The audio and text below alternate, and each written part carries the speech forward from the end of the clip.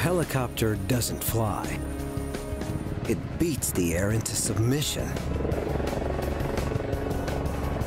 It's a weapon of war, an agent of mercy. The most versatile flying machine ever created. A miracle of engineering that can take us virtually anywhere and bring us back alive. But sometimes the air strikes back, hard and fast and deadly.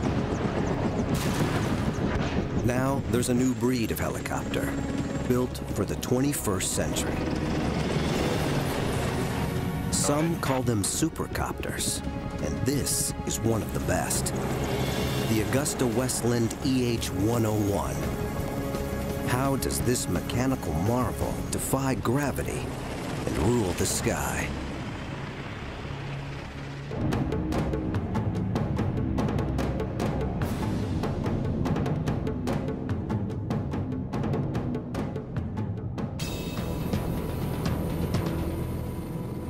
Somewhere off the coast of Italy, a man is drowning. One of the most advanced helicopters ever built is racing to his rescue. The Augusta-Westland EH-101.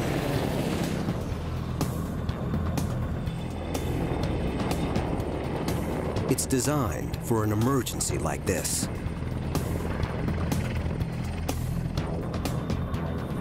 Its rotor blades are revolutionary. They're driven by 3 of the most sophisticated engines ever made. And it's huge, almost 75 feet from nose to tail, and tipping the scales at 15 tons. A giant that can range 900 miles out into the open sea at a top speed of almost 200 miles an hour.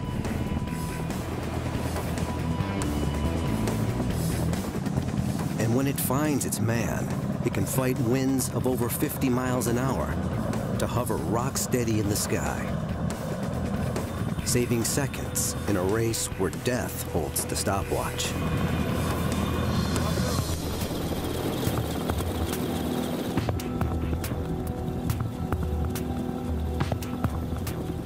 To the Italian Navy's Flying Shark Squadron, it's a deadly serious training mission.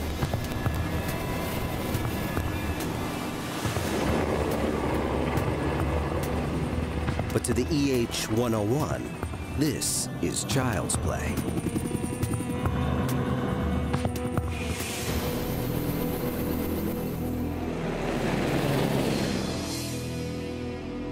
It's one of the new generation supercopters that are taking our 21st century skies by storm.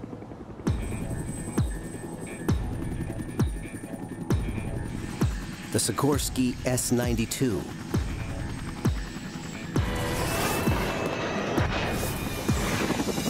NH Industries NH-90, and the Augusta-Westland EH-101.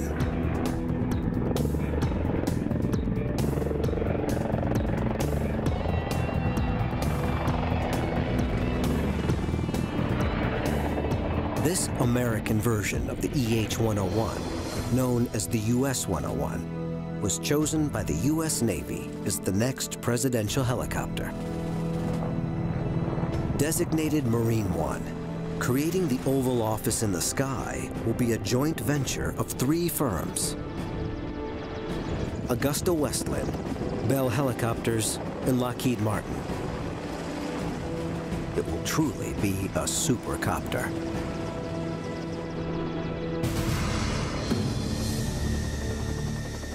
But no matter how advanced, the flight of any helicopter is governed by 3 major components. Call it the rule of 3. The main rotor, the engines, and the tail rotor. 3 components that have to work together for a helicopter to fly.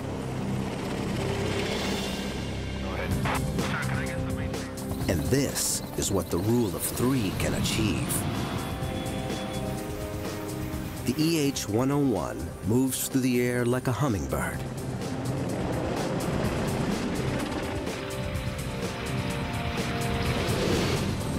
A 15-ton hummingbird.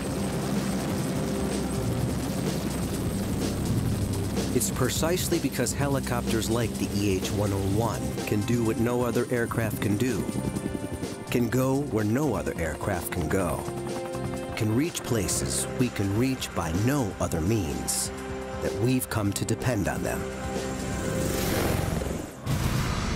But when even one component in the rule of three fails, flying machines can become killing machines.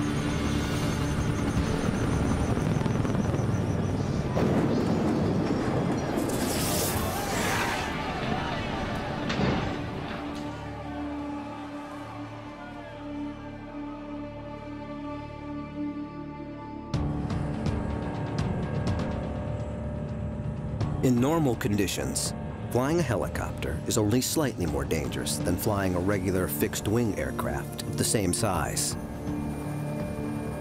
But we did not create the helicopter for the easy jobs of flight. It was made to operate in the outer envelope of risk.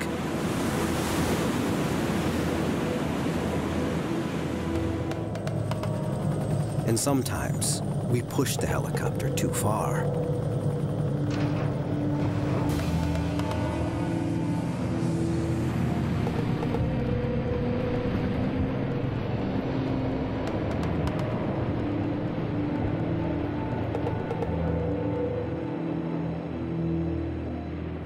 The simple but mysterious truth is that the helicopter is a flying machine that doesn't want to fly. That it flies at all is close to a mechanical miracle. A helicopter sitting on the ground is actually more capable of beating itself to death by rolling over and the blades thrashing around in the air than it is of actually flying. The first component in the helicopter's rule of three is its main rotor. Fixed-wing aircraft fly because of the way air naturally flows over their wings as the plane moves forward. They are literally pulled through the air. A helicopter's rotors act like spinning wings. As air moves through them, the rotors lift it up, tugging the bird into the sky. And the main rotor doesn't just lift the helicopter, it also propels it forward by driving air backward.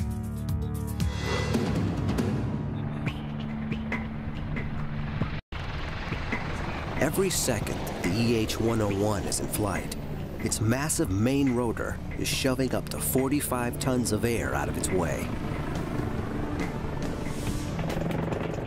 15 tons of aircraft, suspended from 5 spinning wings. The EH-101's main rotor is an engineering miracle that took decades to perfect. But the story of the rotor is about more than engineering. It's an invention that has changed history. The rotor would come of age in a time of war. And our skies would never be the same.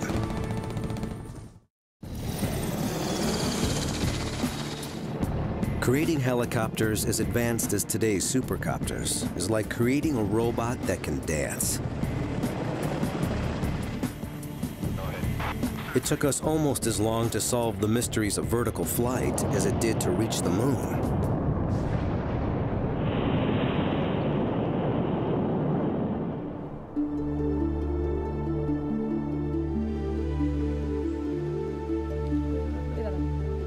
In 15th century Renaissance Italy, Leonardo da Vinci imagined a flying machine that would twist its way up into the heavens, like a screw turning through wood. But the scientific trail to today's supercopters wouldn't involve a screw, but a whirling rotor blade. It's the first and most important component of the rule of three that governs all helicopter flight. Early rotor blades were made of wood, spinning airfoils that achieved lift, but not much more. But over decades of development, rotors became more versatile and more robust, finally propelling the helicopter from the sidelines of flight to the center stage of conflict. A conflict that would last 20 years and involve 3 million American soldiers. The Vietnam War. But it wasn't until the Vietnam War that the helicopter came of age. That's when there were hundreds, if not thousands, of helicopters deployed in one battle zone. Dominating the skies of the Vietnam War was Bell Helicopter's UH-1 Huey. It was the world's first supercopter, the first U.S. military helicopter powered by a jet turbine engine, with perhaps the strongest rotor blades in existence. The first time I ever sat in a Huey helicopter and pulled the stick, it was like it fell up. It just had this sudden power up. It was an amazing thing.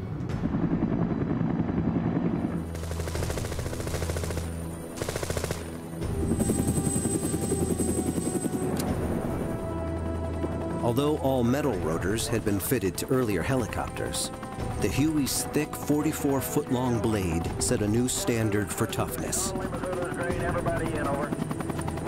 Roger, I understand everybody in. Have all the airplanes left the area yet, over? They could take small arms fire from any conceivable direction and usually survive quite well. Bob Mason is a legendary Vietnam War pilot whose book Chicken Hawk tells his and the Huey's incredible story of war and survival.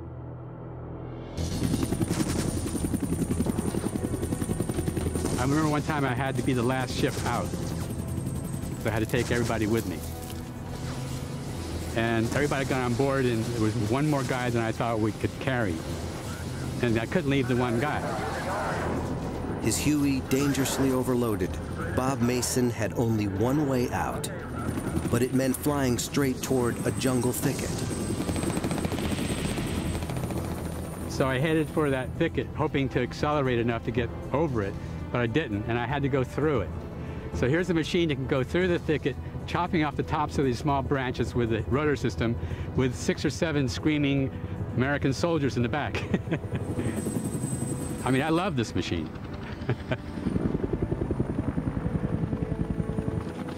If the Huey was the supercopter of the 20th century, the EH-101 is chasing that title into the 21st. And just like the Vietnam-era Huey, this supercopter's main rotor blade is a primary reason for its success. But while the Huey's rotors were all metal, the core of the EH-101's blades is paper. Using state-of-the-art technology and composite materials like carbon and glass fiber, these rotors are much lighter and more durable than all metal blades. A core of honeycomb paper is combined with pieces of foam, carved to precise dimensions. They're wrapped with layer after layer of composite fiber material, then baked in a pressurized chamber to become as hard as steel.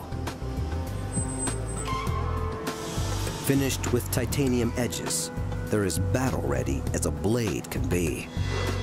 When a bullet hits an all-metal rotor, it sends fractures through the entire width of the blade. But when a composite blade takes a hit, the interwoven fibers around the bullet hole are undamaged. And this is what really sets this rotor blade apart, a wing tip. This feature has virtually solved 2 of the main problems helicopters suffer. Rotor noise, which can warn an enemy of a helicopter's approach, and brownout, dust storms that can blind a pilot during desert takeoffs and landings. Jobs don't come much tougher for a helicopter than pulling hostages out of hostile territory. especially when that territory is a desert. And no hostage rescue mission is more infamous than the ill-fated Desert One in 1980 to rescue U.S. citizens being held in Iran. It became helicopter hell in the desert, ending in the deaths of 8 American servicemen. But if that mission had to be carried out today, with one of the new breed of supercopters, it might have ended differently.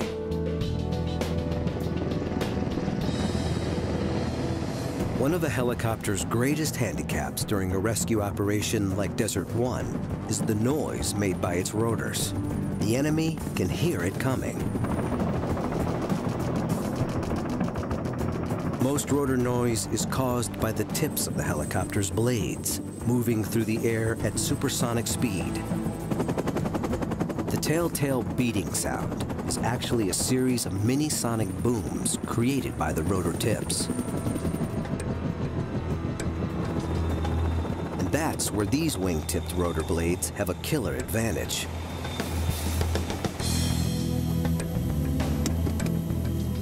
Their wing shape allows the rotor tips to spin more slowly and yet still achieve the same lift and thrust.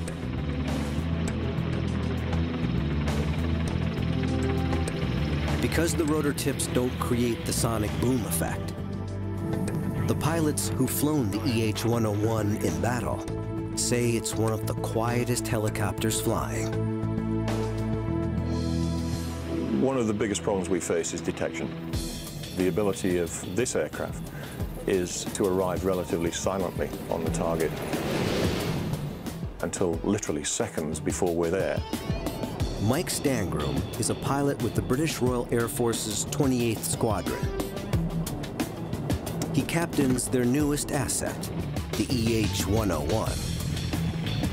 But we can go alone and unafraid into hostile territory in confidence.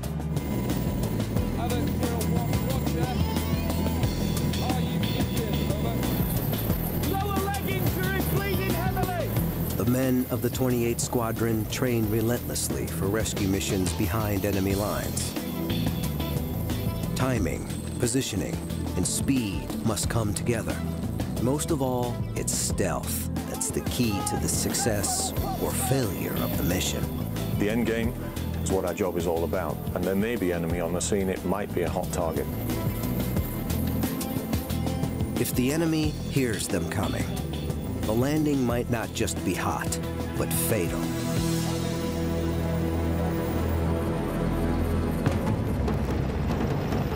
The EH-101's wing-tipped rotors allow it to carry a rescue force through hostile skies virtually undetected.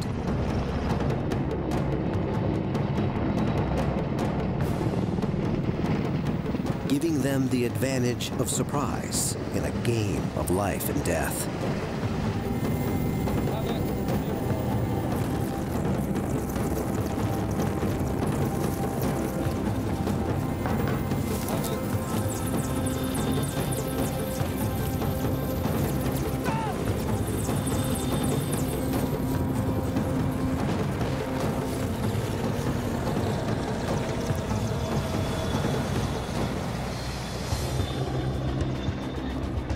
The rescue force finds its target. Hello, Rapier 1, this is Havoc 01, radio check, over. And calls the lead EH-101 in for the extraction. Havoc 01, okay. Packaging casualty. Guys, 1 minute.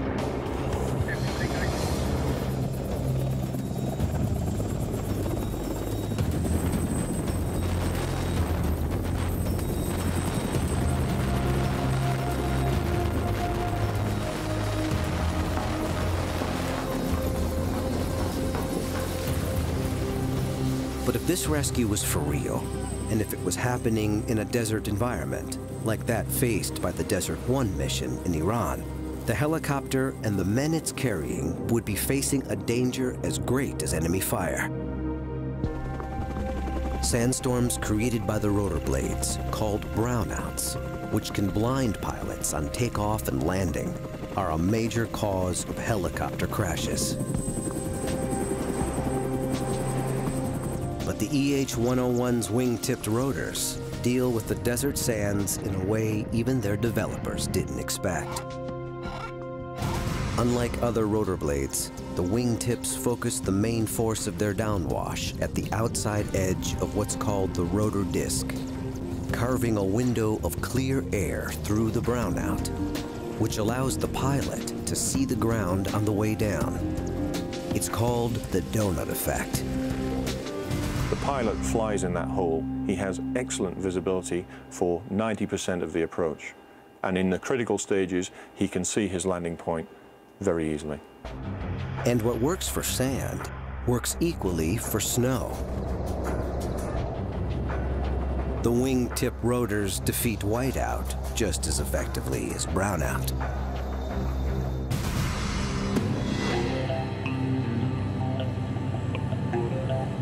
But however advanced the EH-101's rotor might be, it would be nothing without what's under the hood and on its tail.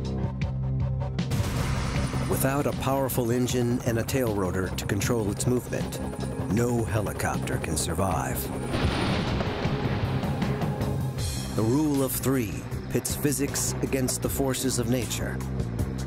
And when the parts all work together, a helicopter can do things even Leonardo couldn't predict.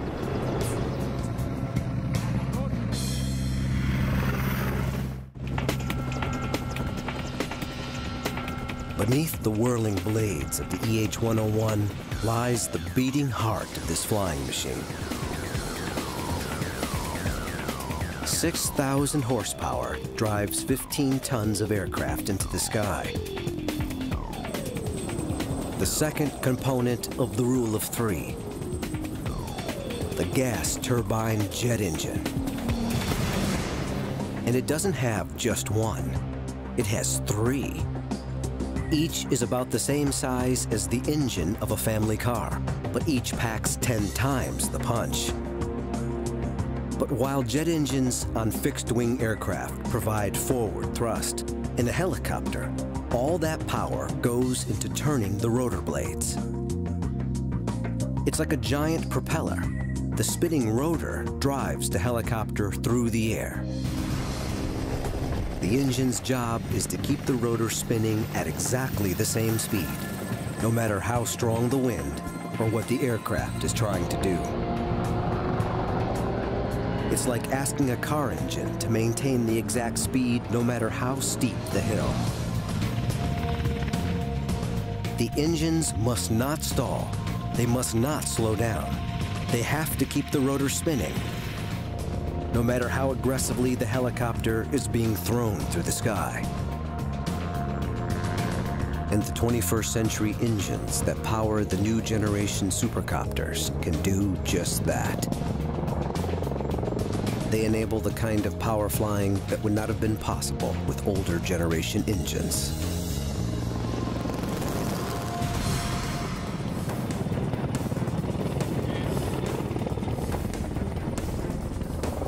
The Royal Air Force's 28th Squadron is on a training mission.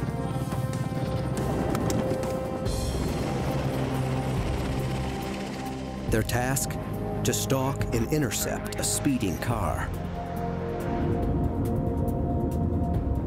These men are playing the role of escaping terrorists. Positioning high above, the EH-101s drop into a near vertical dive. They swoop in, a mere 50 feet off the ground, traveling at nearly 200 miles an hour. Then the aircraft snaps into an incredible aerial switchback. Its engines absorb the shock of this maneuver without missing a beat. The copter hits the ground in a maelstrom of dust.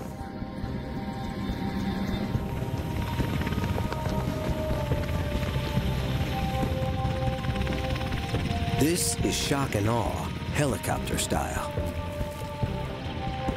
designed to terrify and confuse the targets of the intercept and allow their capture and arrest by the Special Forces troops who storm from the belly of the beast.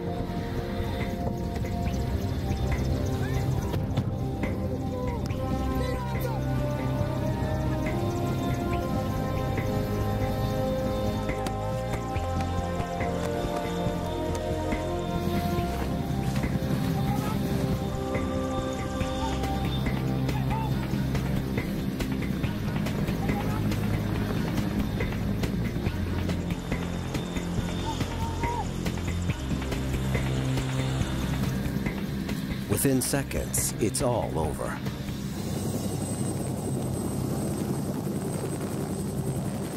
All that's left is an empty car and an empty sky.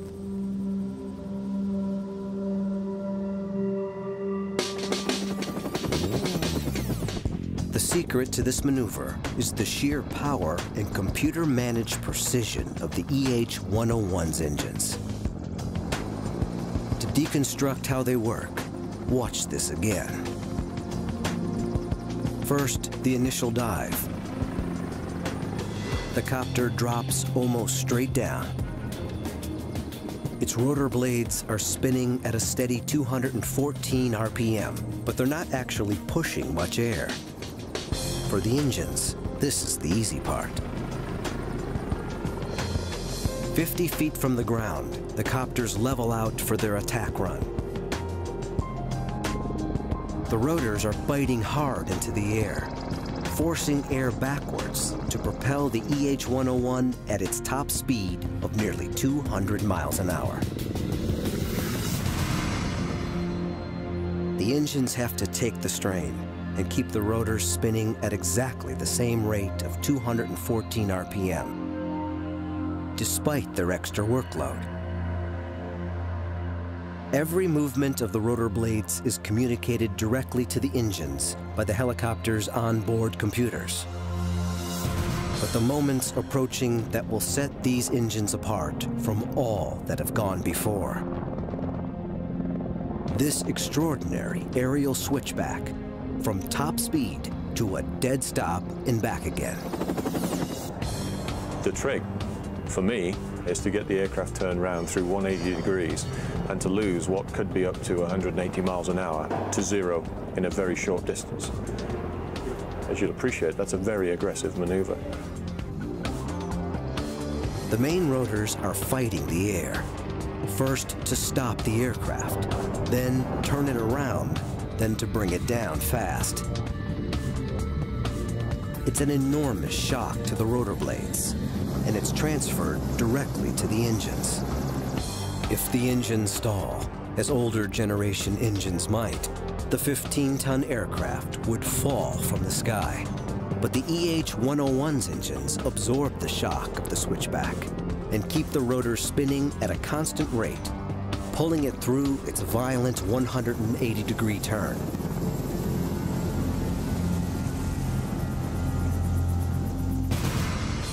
And in the event that one of the EH-101's engines is shot out or fails, its onboard computers will alert the remaining two engines to make up the power difference and allow the aircraft not only to continue flying, but to continue with its mission. Of course, on the battlefield, huge amount of redundancy and reliability, because you can take battle damage, lose an engine, and still carry on with the mission.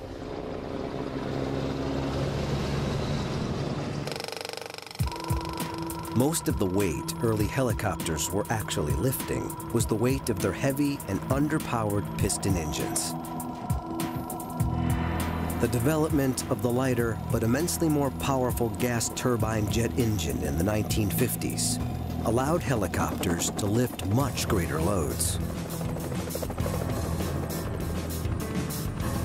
What had been an aerial gymnast was now also a beast of burden, transporting up to 40 tons through the air.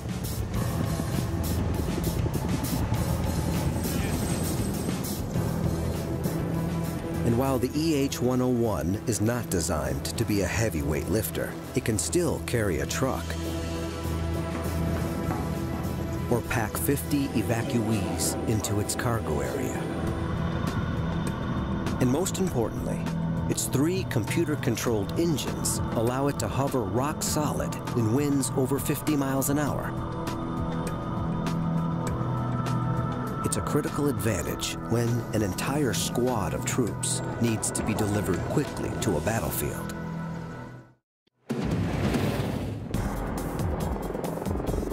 In the rule of 3 that governs all helicopter flight, the main rotor provides lift and propulsion. The engine, constant power. But without one more critical component, even the latest supercopters would spin uncontrollably through the sky. It's the final engineering secret to the helicopter's success, the tail that wags the dog. And when something goes wrong with this part, look out.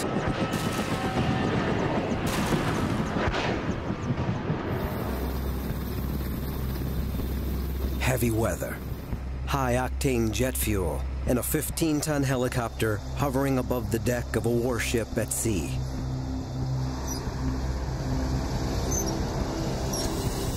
This British Royal Navy EH-101 is about to refuel without landing on the ship.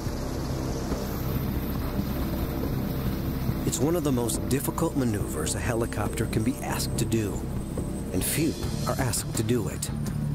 But this is just the sort of high-risk operation supercopters are designed for, saving precious time that would be taken up by landing to refuel.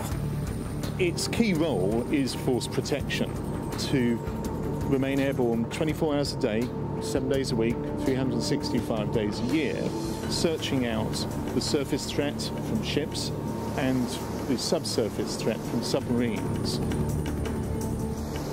During this refueling, the EH-101 maintains a precisely controlled hover.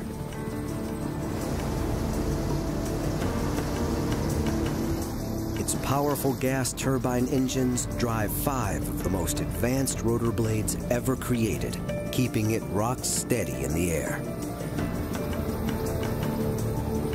But guiding it closer and closer to the ship and the waiting fuel line is the 3rd component in the rule of 3 that governs all helicopter flight. Its whirling tail rotor.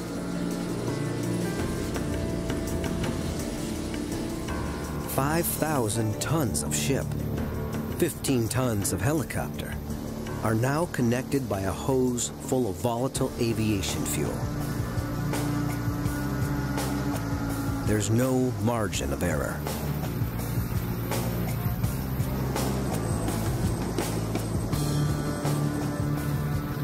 But the EH-101 doesn't deviate in the air.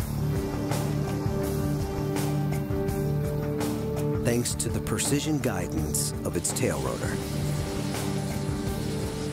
The tail rotor is absolutely fundamental to the flight of helicopters. If you like, it's the tail which wags the dog.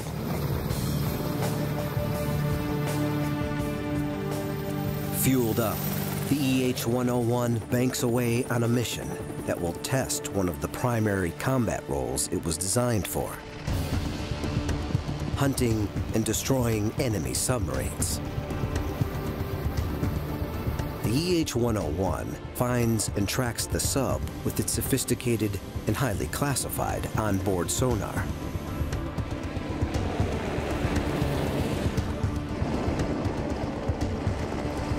It closes in on its target and pulls into a dead hover. Then, it lowers the submarine's worst nightmare: a sophisticated dipping sonar array. Beneath the surface, this underwater listening device opens up like a high-tech umbrella, trapping the enemy submarine in a sonar net.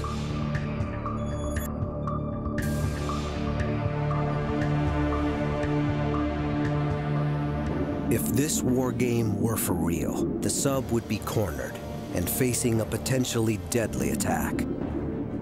Targeted by one of the EH-101's 4 Stingray homing torpedoes.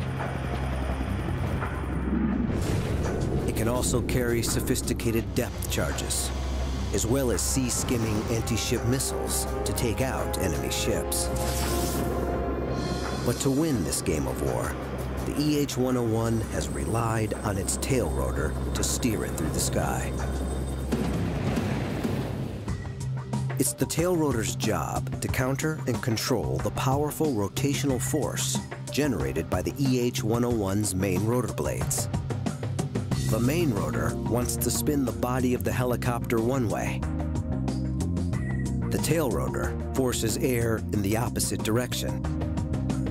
And by controlling the amount of air forced out by the tail rotor, the pilot uses it as a rudder to steer the helicopter through the sky.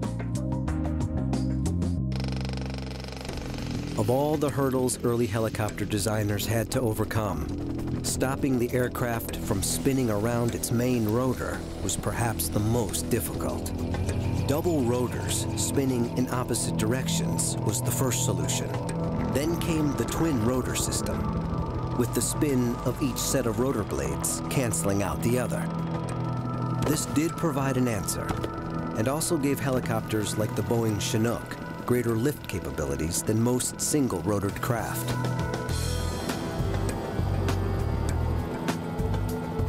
But it was the development of the tail rotor concept that finally gave the helicopter its unique agility in the air. We can choose which direction we want to go, when we want to go, at the rate we want to go. It's a David and Goliath dance between tail and main rotors. But losing a tail rotor is every helicopter pilot's worst-case scenario. One of the things that pilots fear most is losing tail rotor control, or tail rotor authority as it's called. In other words, if that tail rotor doesn't behave, you can't fly in a straight line, the helicopter becomes unstable. And we've seen, sadly, many crashes with that happening. When difficult rescues or evacuations are being attempted on uneven terrain, the tail rotor is especially vulnerable. Of the three components that keep a helicopter in the air, it's the one that usually comes closest to the ground.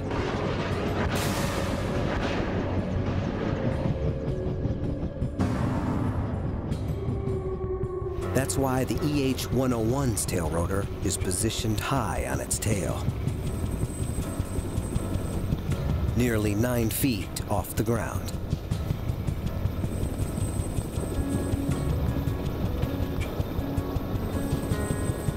As every experienced pilot knows, lose tail rotor control, even momentarily, and you can easily lose your aircraft, and probably your life. As the helicopter spins off on a one-way trip to catastrophe.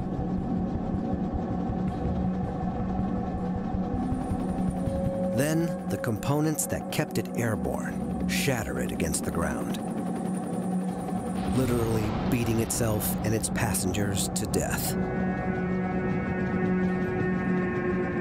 But many helicopter crashes occur when we ask too much of this unique flying machine.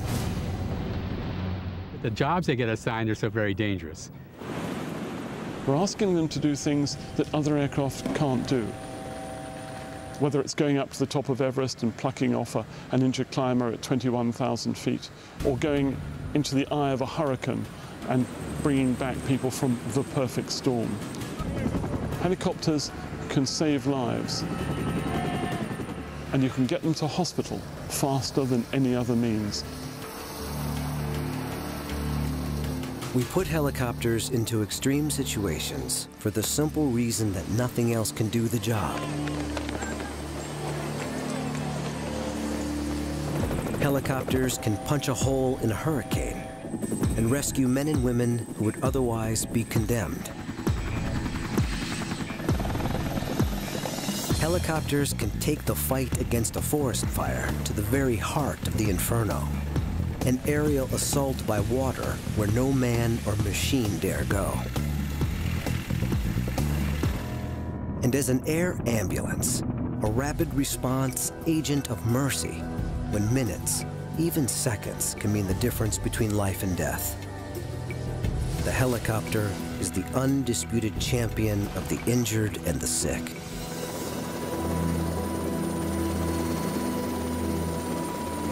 When a catastrophe like the South Asian tsunami strikes, marooning millions in wastelands scoured of roads and airstrips, it's the helicopter alone that can bring relief and salvation from the sky.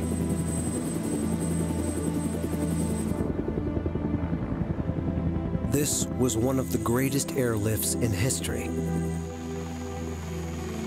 Thousands of tons of humanitarian aid brought into some of the most inaccessible places on Earth, saving the lives of thousands of men, women, and children.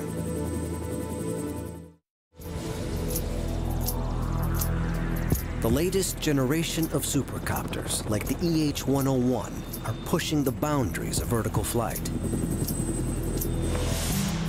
But there's still one component that makes all of it possible. The human in the driver's seat. Mastering a helicopter's movement through the air takes both hands, both feet, and supreme confidence.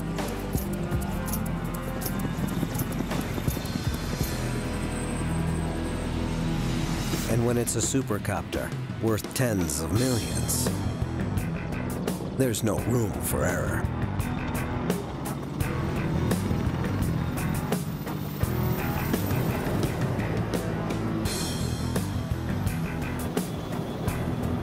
Few things are more difficult than controlling a helicopter in the sky. Go ahead. Sir, can I get something?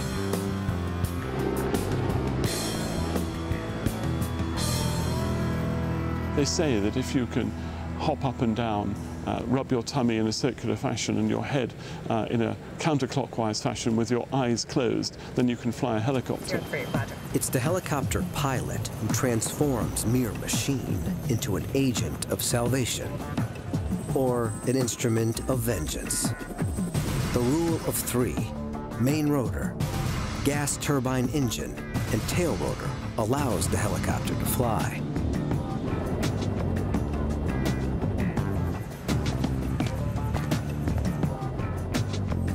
But someone still has to control it. But at the end of the day, it does come down to the pilot. And I think it takes an extraordinary brand of aviator.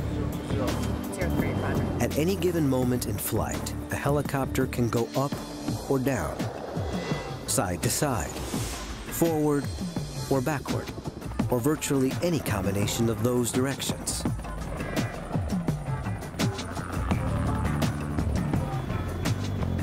It takes exceptional coordination and concentration just to keep a helicopter in the air.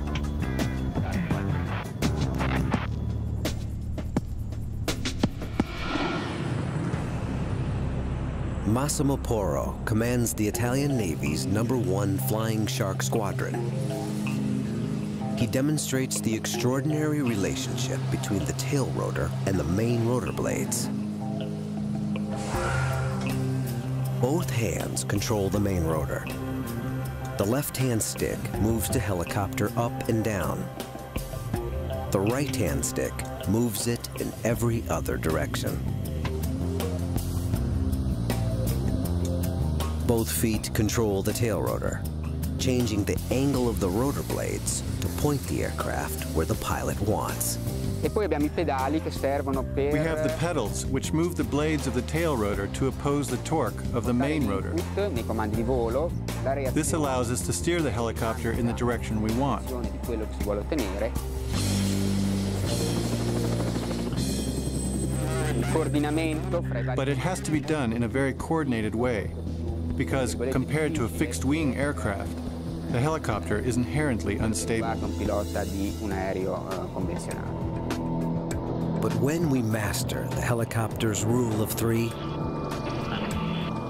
there are few sights more breathtaking. It was like strapping on a costume in the morning that would allow me to do superhuman things. You weren't flying anymore, you were the machine.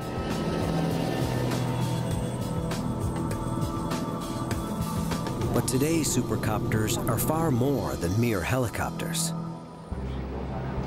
Behind the cockpit of this Royal Navy EH-101 is a sophisticated command and control center. It can direct a battle on land or sea, or launch advanced aerial weapons to destroy a submarine or an enemy ship, or carry out reconnaissance and electronic surveillance.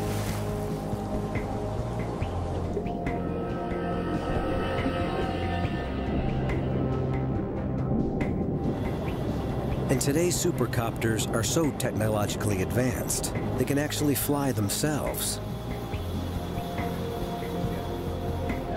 The EH-101's powerful onboard computers drive one of the most sophisticated autopilot systems ever put in an aircraft.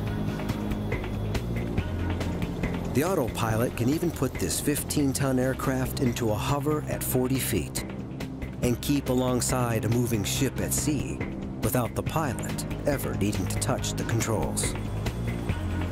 In combat, the autopilot can do much of the actual flying, while the pilot focuses on the mission objectives. But ultimately, a human still has to be the mind of the machine. However sophisticated the autopilot, only a human pilot can actually land an EH-101.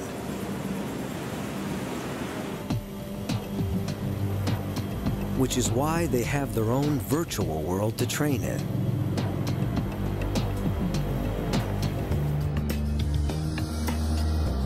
One of the most advanced flight simulators on the planet. Inside this 24-foot steel sphere is an exact EH-101 cockpit, complete with high-fidelity graphics. The helicopter's movements in flight are precisely mimicked by computer-controlled hydraulics. The fear element is there, trust me, close to the ship, and you're flying that last half-mile approach to a flight deck at night in filthy weather, and the ship is pitching and rolling, and you're on minimum tactical lighting. I've certainly been seriously scared in helicopter simulators because they are so real, and walked out of the cockpit white and shaking, I suspect, if the truth be known. It cost around $5 million to equip a single pilot with the skills required to fly out of this high-fidelity computer game into the real world. But when the aircraft you're flying is worth $100 million, you can't afford to let it down.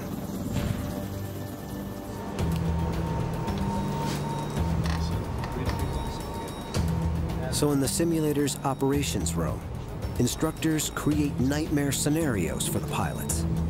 Emergencies far too dangerous to be simulated in a real EH-101. We can simulate major systems failures and crash landing. I think probably the most challenging situations are coping with major system failure, but continuing to fight the aircraft and get back to the ship 200 miles away, maybe on two engines with navigation systems that have failed. The training never stops. Even the most experienced pilots have to keep their hours up in the simulator to maintain their mastery of the EH-101.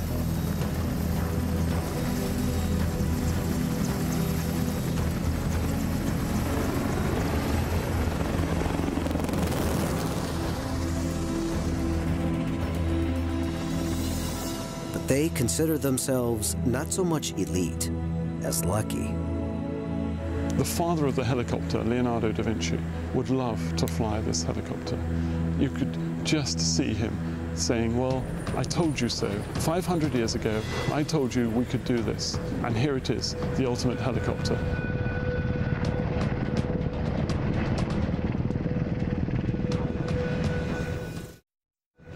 The age of the helicopter has been brief, but brilliant. In war and peace and tragedy, where no aircraft has dared go, the helicopter has gone. And now, the science of vertical flight has reached perhaps its finest expression. Now is the time of the supercopters.